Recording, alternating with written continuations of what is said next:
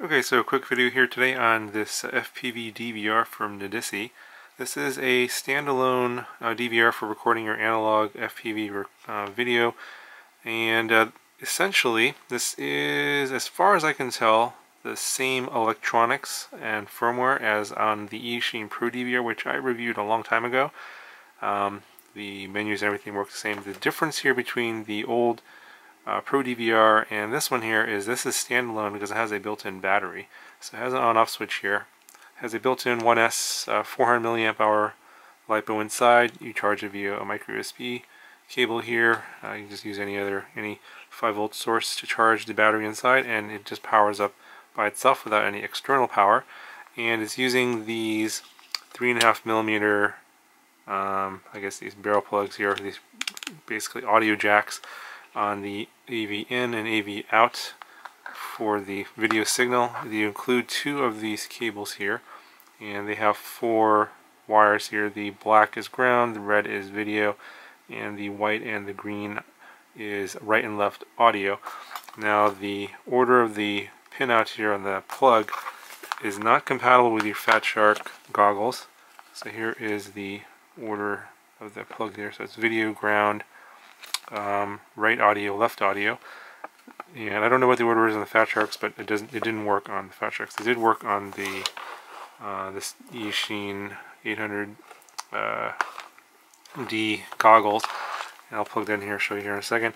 But it shows you here how you can get video in for record mode, for audio AV in, and then also AV out to your goggles. I'll demonstrate that as well.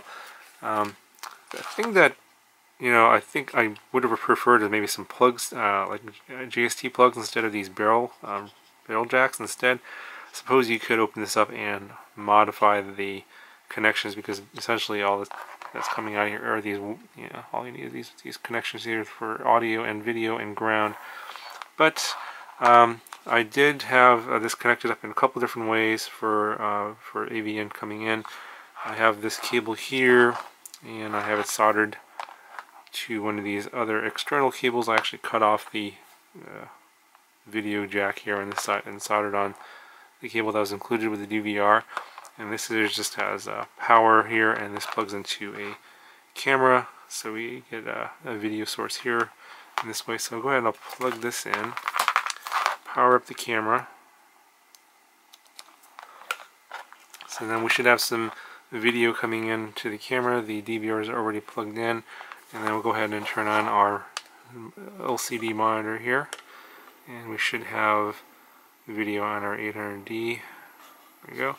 And there's no card in here currently. Let me go get a card.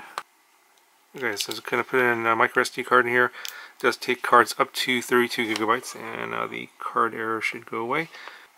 Okay, so let me show you the menu system here. Basically, there's 3 buttons: the left menu and right. You're going to long press the menu button to get into the first menu. You see it's basically the same as the Eachine ProDVR. Right and left you go up and down, and then short press the menu button to select. So I already changed some of these settings. 20 minutes for the recording time, and I changed the recording size to HD, which is 720p video.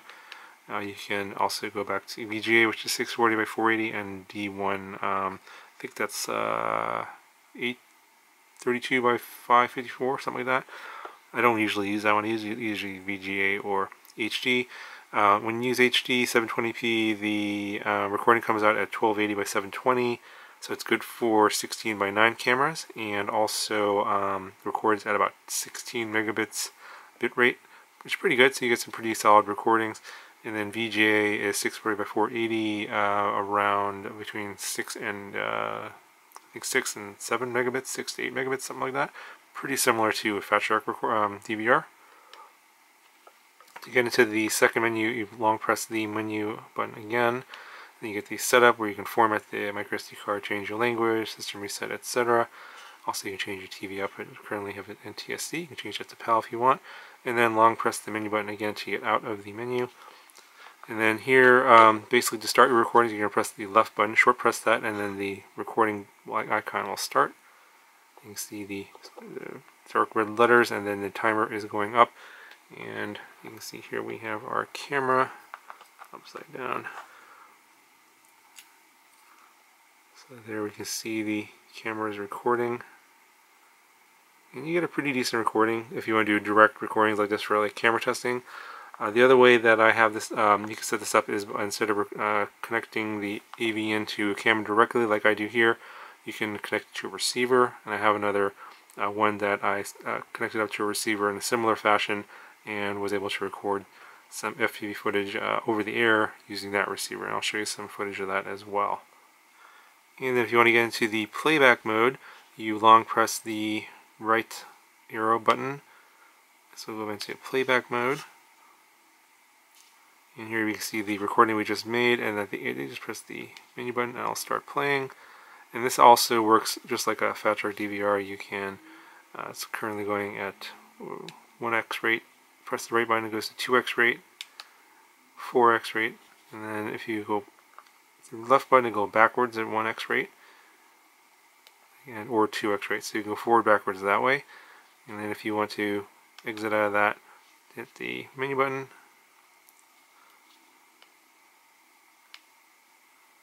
And if you long press the menu button, it goes into your menu here where you can delete the recordings or go to the next one. To exit out of the playback mode, you long press the right arrow, and it goes back into the live view basically.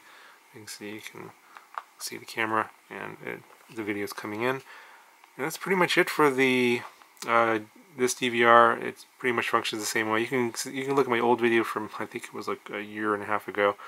On the Eachine ProDVR, you'll see that functions the same way. It's just this one has a built-in battery and uses these audio jacks instead of the JST connectors. So you could possibly put this into a drone. It's pretty light, doesn't weigh too much. It does have a metal case, but I think it'd be more useful for doing sort of camera comparisons and getting clean video without any transmission breakups from like an FPV feed. But obviously with the different ways of getting video, there's lots of different ways you could connect it up and get video from your analog cameras. That's going to do it for this video. I'll show you a little bit of footage from this, and yeah, let me know if you guys have any questions, and I'll talk to you guys in the next one.